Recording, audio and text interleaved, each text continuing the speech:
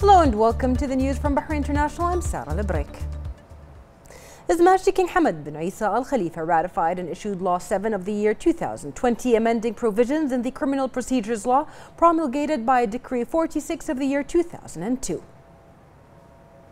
The World Health Organization Director General Tedros Ghebreyesus sent a letter to His Royal Highness the Prime Minister Prince Khalifa bin Salman Al Khalifa, in which he expressed appreciation for the efforts of the government led by His Royal Highness to reduce the scope and impact of the coronavirus pandemic. The Director General expressed the organization's pride and His Royal Highness's support to create an urgent and widespread community momentum to end the pandemic as soon as possible, which the Director General said is crucial to the success of the national and international responses to tackle the crisis. He noted the importance of His Royal Highness the Prime Minister's role in a unified international community position to overcome the virus that knows no geographical or political borders. The Director General briefed His Royal Highness on the latest developments and the strategic plan to combat the disease. His Royal Highness the Prime Minister stressed that the government put in place rapid prevention plans to deal with the outbreak as soon as it occurred, and that everyone in Bahrain is working together to protect their country and society. His Royal Highness noted that the government was proactive in taking preventative and precautionary measures, mobilization and media education to combat the outbreak. He praised the WHO's great efforts in sharpening and uniting international efforts to combat the virus and stressed that the government's bureaus in Bahrain have been directed to be in constant coordination with the WHO. He also said that the government, under the guidance of His Majesty King Hamad bin Isa Al Khalifa, took all measures to combat the disease on all levels, including activating emergency protocols, confronting disasters and developing a national plan to tackle the disease. His Royal Highness the Premier also praised the successful efforts of His Royal Highness Prince Salman bin Hamad Al Khalifa, the Crown Prince, Deputy Supreme Commander and First Deputy Prime Minister. The Representatives Council Speaker Fawzia Zainal chaired the Council's Bureau online meeting to discuss a number of national and parliamentary topics and local developments, as well as to hail national efforts to combat the coronavirus. The Representatives Council Bureau expressed thanks and gratitude to His Majesty King Hamad bin Isa Al Khalifa for his directives and unlimited support to the country and its people during this exceptional time. The Bureau also expressed thanks and appreciation to the government led by His Royal Highness the Prime Minister Prince Khalifa bin Salman Al Khalifa and the support of His Royal Highness the Crown Prince, Deputy Supreme Commander and First Deputy Premier Prince Salman bin Hamad Al Khalifa for the continuous cooperation with the Council and informing the Council about the repatriation plan of citizens abroad according to precautionary measures that ensure their safety. The Bureau also expressed its support to all measures and decisions made to face challenges in all fields, commending the efforts of Team Bahrain and the citizens' position role in following officials' directives and regulations, which reflects their awareness. The President of the Civil Service Bureau, Ahmed Zaid Al Zayed, announced increasing the percentage of government employees who may work from home to 70% of the overall capacity of a given ministry or authority as of April 5, 2020 and until further notice. This step comes as a part of the Civil Service Bureau's execution of the decision of the Executive Committee led by His Royal Highness the Crown Prince, Deputy Supreme Commander and First Deputy Prime Minister Prince Salman bin Hamad Al Khalifa on allowing employees to work from home wherever possible. The President of the Bureau said that the decision is a part of the preventative measures to contain the outbreak of the coronavirus and added that the government's ministries and authorities will determine how to assign work from home to its employees. He said that the decision excludes vital government bureaus, which are determined in coordination with the Civil Service Bureau and other parties to serve the interests of the public.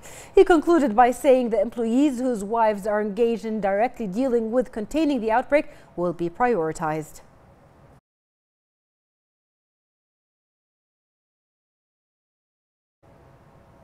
The Ministry of Finance and National Economy published the 2019 Bahrain Annual Economic Report, incorporating the latest economic data and indicators for the kingdom's economy and highlighting important global and regional economic analysis. The report indicates that Bahrain's economic development remains on track, supported by the government's comprehensive fiscal and economical strategy and the guiding principles of the Economic Vision 2030.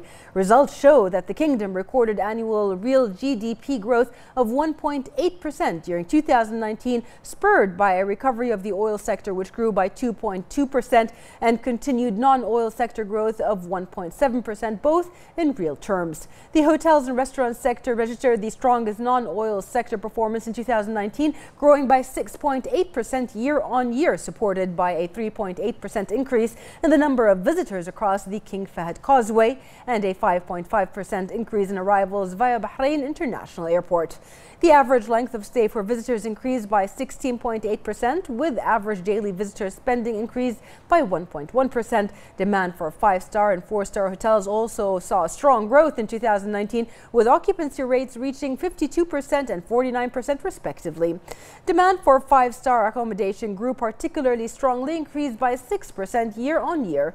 The personal and social services sector also registered strong growth in 2019, expanding by 2.9% and bolstered by growth in the private educational sectors or services and private health service sectors.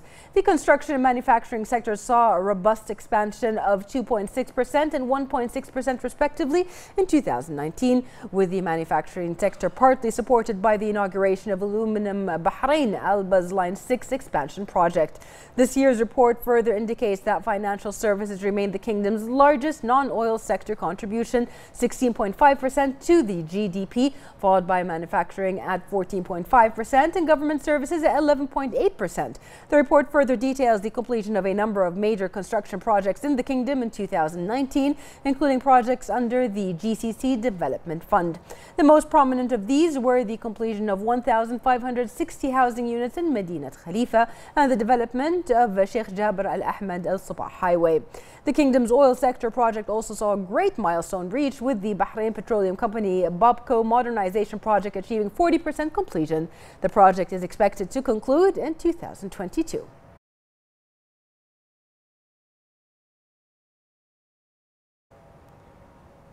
The Ministry of Health announced 66 new active COVID-19 cases following tests of foreign labor workers in Selmabad.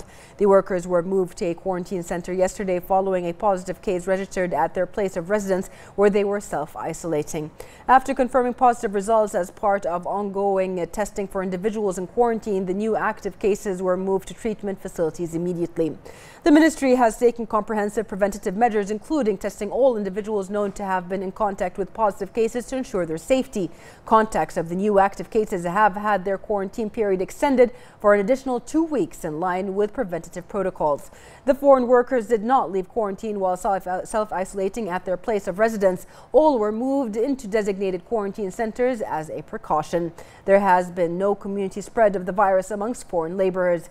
Businesses should diligently follow the health guidelines published on the Ministry of Health's website for workplace safety, which covers a range of topics from effective management of suspected cases in places of residence for foreign workers to sterilization processes. The Ministry of Health urged citizens and residents to obtain COVID-19 related information regarding existing cases from official sources. The Ministry of Health stated that of the 353 coronavirus COVID-19 cases with a history of travel to countries with high infection rates, 68% were detected among travelers returning from Iran. To date, a total of 241 confirmed COVID-19 cases have been detected among travelers returning from Iran, followed by 57 travelers returning from the United Kingdom, 12 travelers returning from Egypt, 8 returnees from Iraq, and 27 travelers from other countries with high infection rates.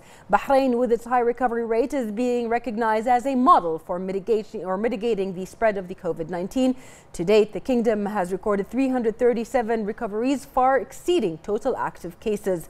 The Ministry of Health is committed to maintaining total transparency of reporting and care and publishes regular, up-to-date and in-depth public health information covering all active cases and their contacts.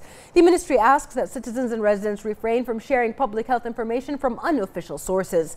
The ministry is enacting strict preventative measures to mitigate the spread of COVID-19, including testing all arriving passengers to determine whether they require treatment or quarantine, in accordance with recommendations outlined by the World Health Organization. The Labour Market Regulatory Authority, the LMRA, announced the determination of monthly work fees and fees for issuing and renewing work permits for a period of 3 months starting from the 1st of April 2020. The announcement comes in line with the directives of His Royal Highness the Crown Prince, Deputy Supreme Commander and First Deputy Prime Minister Prince Salman bin Hamad Al Khalifa to support the private sector as the main engine of growth. The move also follows the government's recent announcement of a comprehensive economic stimulus package to support the economy during the global coronavirus COVID-19 pandemic. The LMRA highlighted its continued support to national efforts to counter the effects of the global spread of COVID-19 and underlined its commitment to assist the kingdom's small and medium-sized enterprises during this period.